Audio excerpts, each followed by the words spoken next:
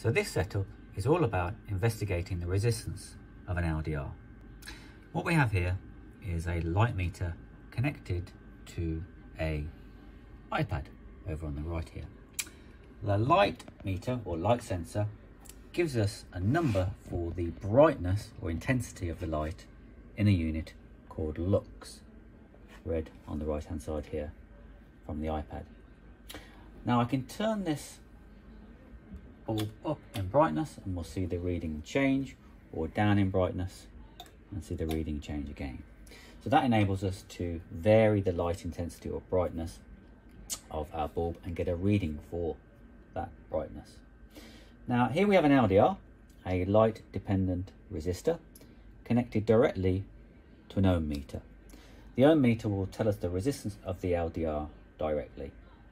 One of the ways to do this investigation is to just move the LDR closer or further away from the light source.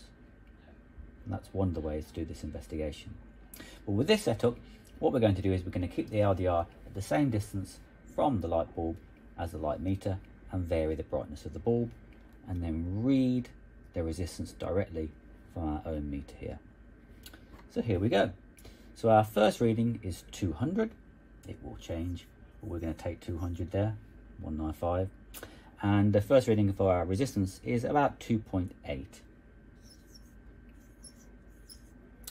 We're then going to increase the brightness by just increasing the voltage slightly, and we'll see that change. So around about 510, 515 for brightness in lux, and our resistance has changed to 1.33. Increasing the brightness again, or we're right up to 1120, and our resistance has changed to 0.75. This, by the way, is a unit called kilo ohms, thousands of ohms.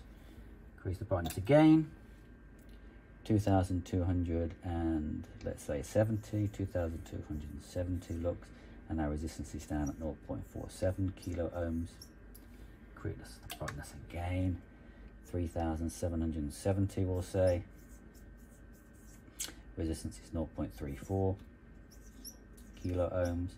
And finally our last reading is 5800 and let's say 75870, and our resistance is 0.26 kilo ohms.